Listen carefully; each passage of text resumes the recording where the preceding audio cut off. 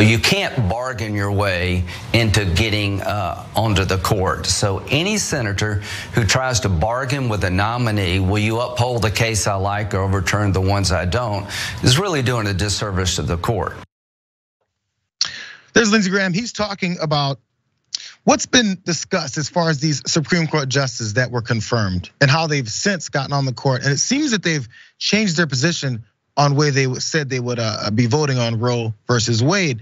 He's upset at senators that were talking about how this happened and maybe they've been misled. Again, these nominees that were under oath being asked by senators where their stances are on things. But apparently that's not good enough for Lindsey Graham. In fact, he's very upset about this. This is somehow just a Democratic issue. Let's listen to more from Lindsey.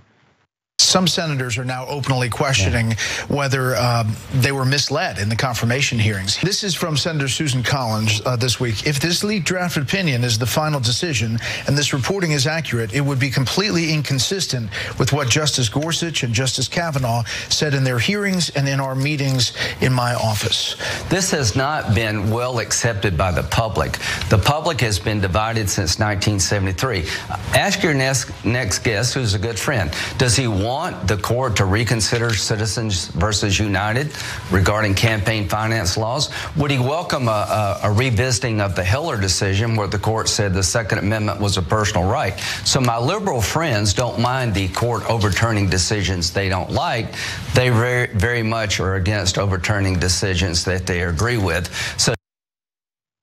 So Mitch McConnell responded to what Susan Collins said about Supreme Court justices misleading her. And somehow it's a Democratic thing. These libs want us to change laws in the Supreme Court based off what they like, but when it comes to the other side, they don't want that. That's what everybody does. That's what everybody does. But when you're asking a Supreme Court justice because they're going to a lifetime appointment, that's the whole point. They're above that fray. They're above being a senator or a congressperson who's a part of a political party, right? I thought that was the original point about this. So when you ask someone what their judicial opinion is on something, they're supposed to tell you the truth because they're supposed to be above the fray of political back and forths. But somehow, not Mitch McConnell, but in this case, Lindsey Graham thinks it's just okay. And in fact, it's the senators that have a problem with that. Not Susan Collins somehow, just Democrats. So really fast, Dave, because I was wondering if there was some kind of punishment for lying under oath. I don't know if it's specific to Supreme Court justice nominees, but here's the penalty. Section 1621 covers general perjury and stipulates that anyone who, quote, willfully and contrary to such oath states or subscribes any material matter which he does not believe to be true is guilty of perjury and shall be fined or imprisoned up to 5 years or both. It says, David, what's your thoughts here, man? My thought is that Lindsey Graham just made a case for why these hearings, these confirmation hearings, are now absolutely worthless. Because what Lindsey Graham is saying is that, it's fine for people to sort of hedge or to lie or to say, well, I don't really know for sure, because it's irrelevant. Because these justices, once they become on the Supreme Court, they're going to do what they really want to do anyway. So what's the point in asking them? Is essentially what Lindsey Graham is saying, that it's kind of like silly to try to ask a Supreme Court justice what their view might be on certain parts of the Constitution or on the 14th Amendment or the right to privacy. To me, that's really dangerous, and it undermines. I mean, people talk about the institution of the Supreme Court being undermined by the leak. Well, what Lindsey Graham and other Republican senators are doing are simply undermining the institution of confirmation hearings, because now they are saying they are essentially worthless, and it's okay for anybody to go in and say whatever they need to say in order to get confirmed, because it doesn't really matter.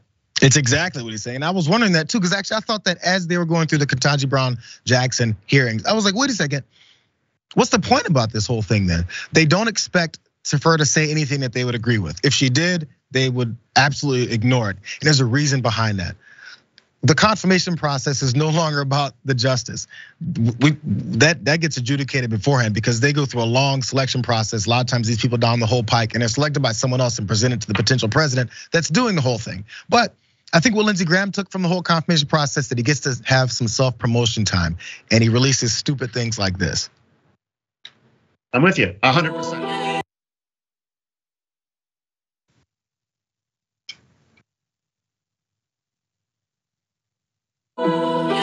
In the last several years, we've had 3 Supreme Court hearings. The game has changed. Remember Amy Coney Barrett, how they came after her? Remember Kavanaugh? I do. To compare that hearing with what happened to Judge Jackson is ridiculous. She wasn't ambushed. I asked her hard questions, and she gave bad answers. I voted no to Judge Jackson And now I understand why the radical left wanted her so badly. She's a judicial activist. She gets the outcome she wants, no matter how the law is written. When it comes to crime, her record is very, very dangerous. That doesn't work with me. When we ask hard questions of an African-American nominee who's liberal, all of a sudden we're racist. They destroy conservative judges and expect us to just clap and vote yes. That's ridiculous, dangerous, and it is not going to happen.